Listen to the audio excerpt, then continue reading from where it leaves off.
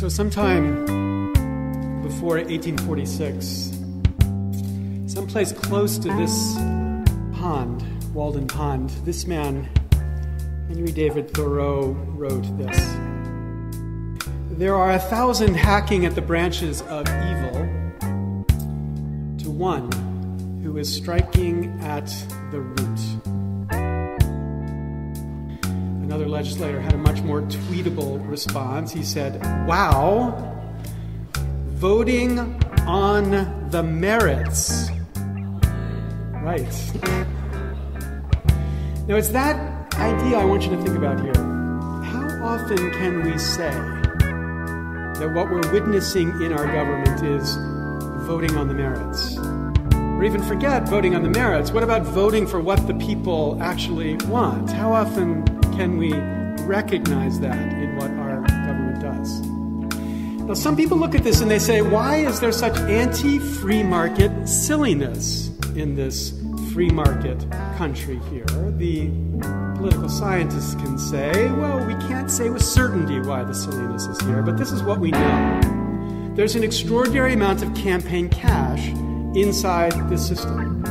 And if it's because of these campaign contributions, then we say campaign money distorts markets, which distorts food production, which distorts our kids, which at least makes it hard to believe that there was voting on the merits in these public policy decisions.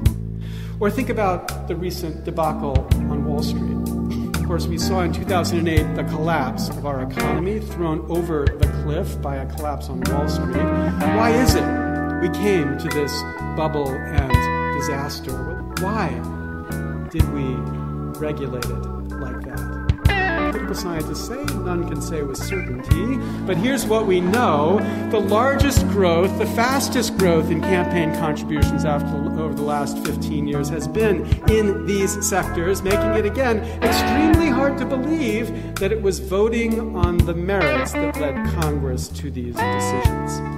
Evoking the words of the 20th century's greatest philosopher, David Byrne, same as it ever was, again, making it impossible to believe we had voting here on the merits. Now, in all these cases, we don't even dream anymore about the idea of having a system that would vote on the merits. In all these cases, our good souls around us accept this is the system we've got.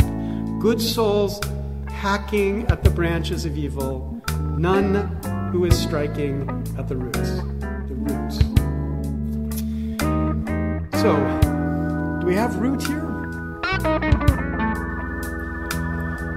Do we have a sense of exactly what's behind this craziness? Its picture looks something like that, but it's not the money that inspires a Rob Blagojevich. It's not the money in brown paper bags that's being handed out to congressmen secretly. Our Congress is, I think, among the cleanest Congresses in this sense in the history of our Congress.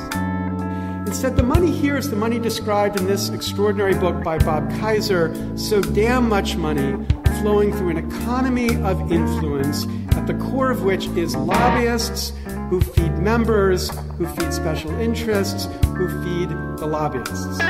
The system of dependency where the special interests indirectly through the lobbyists control members, producing this marionette Congress. A system of dependence upon the lobbyist fundraisers. Now, don't get me wrong here.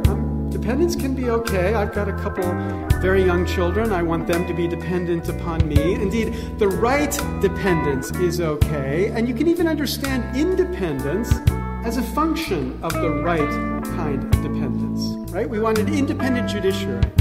That doesn't mean a judiciary that does whatever the hell it wants. It means a judiciary that is dependent upon the law, that uses the law to guide it, and only the law to guide it in the decisions that it makes.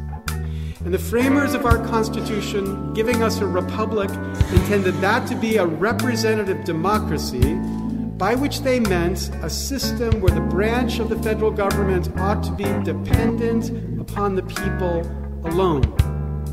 There was a dependency at the core of this system of independence upon the people alone.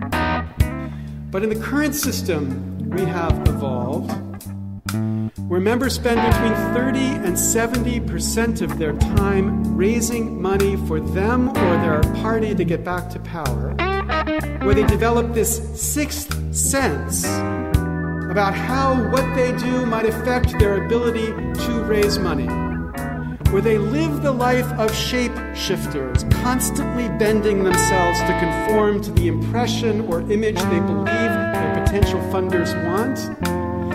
This system does not produce a system where Congress is dependent upon the people,